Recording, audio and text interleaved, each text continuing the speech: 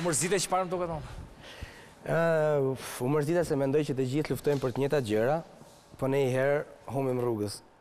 E kishe për mua këtë bëre ma futë kështu në fund, domethënë. Jo në fund, më mund ta them troç. Ti do të ma futësh gjithkohës. Jo gjithkohës, jo. Vetja fut vetes. Tash na pak gjithë, jo se ja futin vetes, po merri me veten, domethënë. Po, mirë është më marrë me veten. Më mallon gjeve çfarë? Po të ndiqja nga regjia. Për çfarë të marrën gjeva? Me gjithë pjesët e intervistave për te humorit, realisht më fut edhe mua në mendime se kur bëhet fjalë pastaj për familjen, po sigurisht.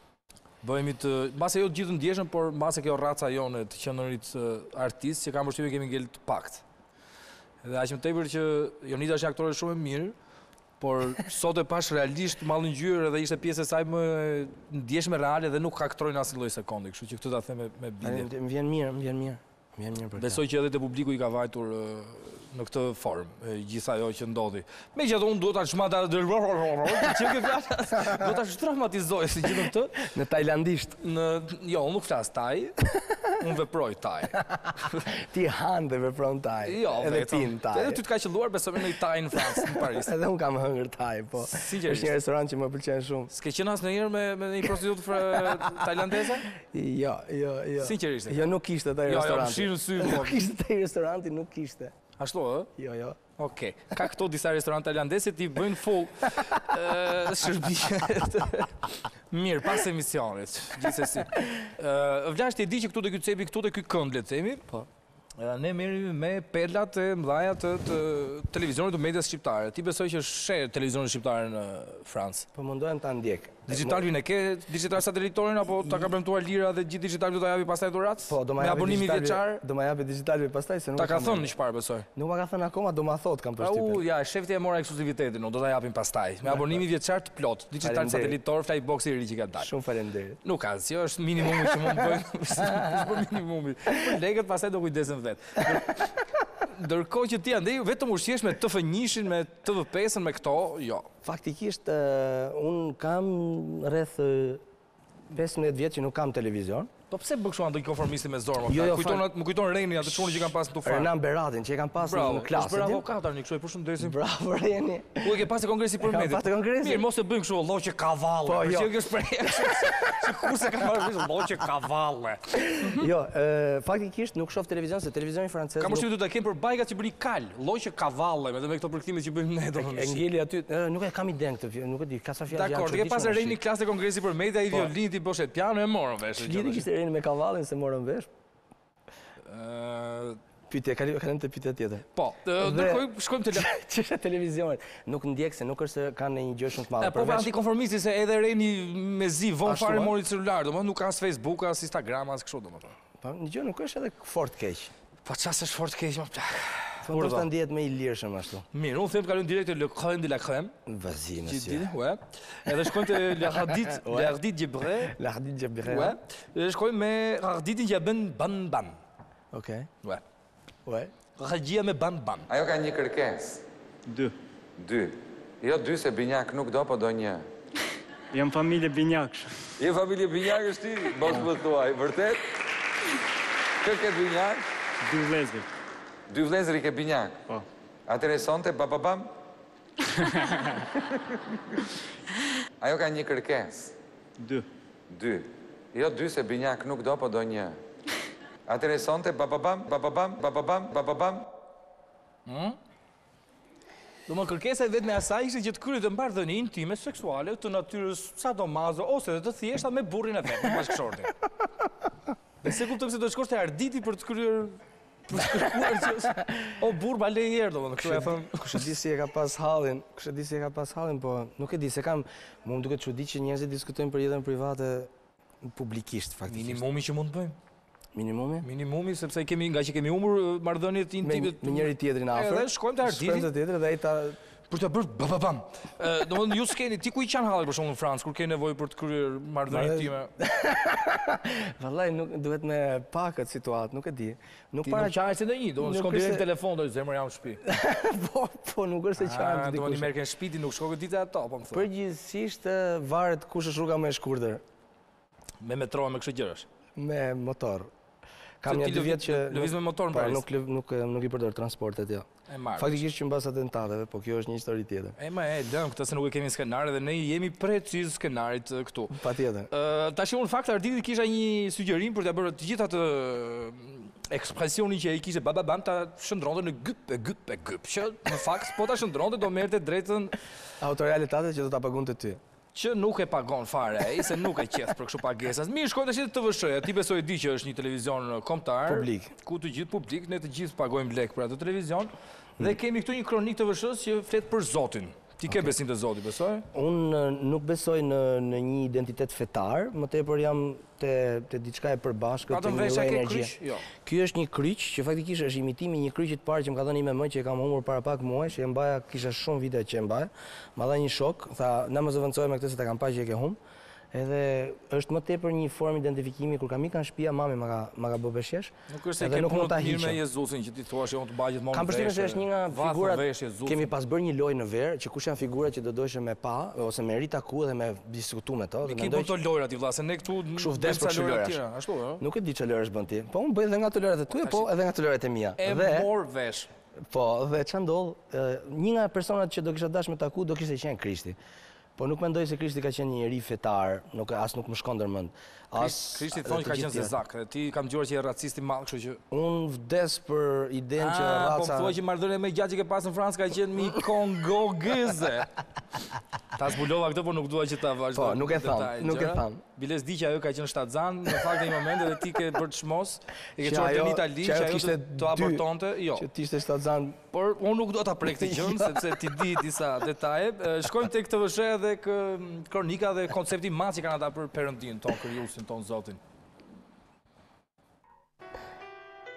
Ishte dimri vitit 1971. Rreshtet e dendura të Barës kishin mbërthyer verilindjen e vendit. Më 8 mars, rreth orës 21 të mbrëmjes, një ortek i fuqishëm shkëputët nga maja malit dhe goditi gurlurën. Tragjedinë më të madhe e shkaktoi në familjen Hoti. U jo vetëm u shkatroi shtëpinë, por u mori jetën 6 pjesëtarëve të kësaj familjeje. Megjithatë, orteku gjakpirës arritin të shpëtonin 3 pjesëtarë të tjerë. Një ndër ata që i rezistuan ortekut të tmerrshëm ishte dhe Agroni, në atë kohë vetëm 6 muajsh, i cili u nxor nga rënoja gjysmë i vdekur, gjysmë i gjallë. Në rënojat e kësaj fortese të gurt, ku nuk të jepte asnjë shpresë se dikush mund të mbijetonte, Zoti e bëri mrekullinë e tij. Angjëllin që e kishte dërguar në tokë për një mision të caktuar, ja kurseu jetën. Zoti e bëri mrekullinë e tij. Angjëllin që e kishte dërguar në tokë për një mision të caktuar, ja kurseu jetën. Mendon se ka qenë një shenjë e Perëndis që të rije mes të gjallëve? Perëndia është ajo që bën gjithçka, fal Zotit, dhe unë jam sot këtu mes jush dhe të jetosh vetëm me baban, është shumë e vështirë, por gjithsesi Zoti thash bëri mrekulli. Tash kjo duket qartë që në fakt të kronikën e ka punuar një person, gazetar, njëri që punon aty që beson verbërisht në Zot, në fakt. Vetëm se ka harruar një detaj që në fund fare Zoti vrau 6 veta vëlla me ortek. Dhe pasi vrau 6 veta bëri mrekullinë. Domethënë në fund shpëtoi ky fuati se ishte emri. Mua më duket e çuditshme që duhet të ngarkohet një person tjetër që të flasin në emër të madhit të dikujt tjetër që ka bërë mirë ose keq. Trupat tan, gjallësat ku dona përdor dhe flet zërin e vet. Mos i gjiko Perëndin tani se të erdhi në një rufe. Lati të lutem një rufe. Lati dërgon rufera. Tash kronik fakt kjo vajza për shkon ortekun, se e morë vesh ndodhi më plak. 71 vjeçar ai ortek vrau 6 veta, ky falenderoj Zotin që shpëtoi vet, domethënë. Se këta 6 e ikën. Po. Nuk kishte problem. Dhe i quajti në një moment thuaj për shkruan ortekun si gjakpirës. Tash orteku mund të jetë çfarë do lloj mushkonje, gjëra, ku e di vetëm gjakpirës. Çfarë do lloj mushkonje? Mushkonje gjigande e bardhë. Vetëm ato që të thithin domethënë. Çfarë quhet tjetër? Një element tjetër thithës. Një gjallëz thithëse për shembull. Ja më thuaj, kush vjen gjallëz e parë thithëse në mendje? Nuk e kam për atë që mendove ti. Jo, tash në fakt do një epitet të denj për ortekun. Me thënë drejtën, nuk du t'i futem fare kësaj pjesës, po është e çuditshme që të gjithë fetë e kanë përdorur Zotin si një armë shumë të madhe, edhe pa pasur asnjë lloj ekzistence, as shkencë, as feja, duke vrarë, duke prerë, duke u justifiku për situata të ndryshme, nuk e di. Je gati që të punësosh direkt në TVSH? Unë? Po, pas analizës që i bëre. Tash shkojmë tek lajmet fakt në Klan. Shkojmë të dy bashkë. Ku mo? Edhe i zgjidhim situatat Ku do shkonim? Në TVSH pra. Nuk e di për... Nuk i diet ku shkon ti? Ku shkoj unë? Di problemi jot. I epi. Si më ku mendohet të qepë, shfryn çunat jam mërzitur sot nga gjithë ky live që bëm, e tmerrshme. Kalon tash direkt te lajmet e klanit. Aty ku në fakt me një lemzën e drinit ti se ke parë, por nga lemzë e drinit ne shkojmë direkt tek gabimi në titrat e lajmeve që bën klani. Okej. Shqipëria është një nga vendet ku për shkak të shtatzanive në moshë të vogël shumë vajza detyrohen të kryen martesa të hershme. Për të frenuar këtë fenomen, ekspertët kërkojnë ndryshimin e ligjit. Okej. Unë nisi me gabime drejt shkrimore në një insert në fillim të lajmit, imagjino pastaj se çfarë ndodh brenda. Shumë problemash, mos më ditë me shkruajt. Ti di të shkruash? Unë po mendoj që kam mësuar mirë me shkruajt. Gjuhën shqipe kam. Shefet e ëndra në frëngjisht, ndodh? Shumica e ëndrave shën frëngjisht. Do, po shkruaj akoma shqip në për ëndra. Ashtu ë? Po, e kam gjuhën për preferuar për me shkruaj vetëm shqip. Për të parë shoh fjalët të dua e thua në shqip vetëm. Në fjalën Shthurje, sa herë ke thonë Shthurje? Shthurje, e kam thënë, por më thënë vetëm kështu sporadikse kështu. As nuk më vjen, nuk më duket sikur nuk të mbush shumë si fjalë për me mbush emocione brenda. Edhe të dua, edhe të dua shumë të dua të dashuroj, kam pasur një herë që të dashuroj edhe ti kështu. Të dashuroj, ke femër aty të dashuroj. Pa çfarë thotë, edhe unë shpirt. Faleminderit edhe ajo. Po, faleminderit shumë. Dakor, me që jemi këtu te frankofonia, më tutëm na tregoj një barsalet në frëngjisht. Ta them në shqip apo ta them frëngjisht? Të lutem, e duam frëngjisht. Për gjithë publikun ton frankofon. Okej. Ishte, domethënë, il y avait le chien et puis le chien il traversait et puis le chien aty direkt jo Çelësinë. Ta them deri në fund. C'est dy fjali janë. Il y avait le chien et il traverse et paf le chien. Ke kuptuar? Edhe e forta ka qenë që kur kam dëgjuar Barthelete para në Francë, unë rrisha kështu si puna jote, që ti po qesh pak. Jo, unë qesh për brenda. Po, ti nuk e shpash jashtë. Edhe ideja, ta përkthej apo?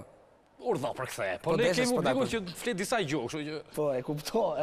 Jo, më publiku për temër, se këta se këta kaloj me listë këtu, pa 3-4 gjuhë. Sigurisht. Frëngjishtën e kishin të parën sot. Jo të dyta. Ka spalishtë të parën. Më ju dua shumë i Duar Trokitit, ta që ka futu. Ha, përktheje, shpej se s'keni kohë. Ishte qeni. Qeni kalon rrugën, paf qeni. Po pse kuptova sigurisht ishte një lushnjar aty në mes. A ishi po jep të makinës. A ishte lushnjar? Po ishte jashtë skenari kë. Po jep të makinës dhe...